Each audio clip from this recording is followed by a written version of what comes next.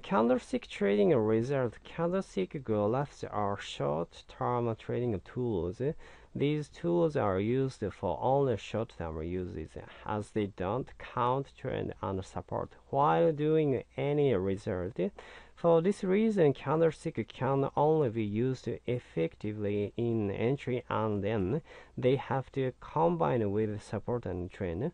To get the most useful result, one has to use candlesticks in support, resistance, and also to entering into small pullback in the biggest trend. The first thing which is important is to know how the candlestick graph works. The upper shadow of the candlestick graph shows the highest price, whereas at the top of the real body you will see the opening price for a red candlestick, and for a green candlestick that will be in the closing price.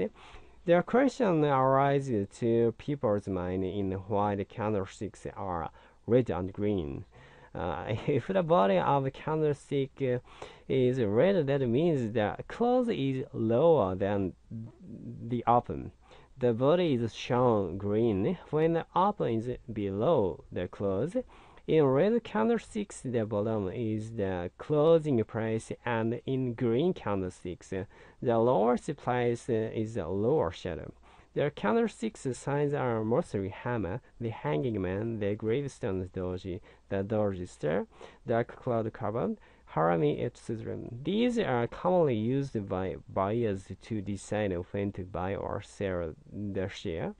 The hammer is the best sign to show buy sign to the buyers, while the hanging man sign, which is quite close to hammer, the sign is used as sell sign for the traders.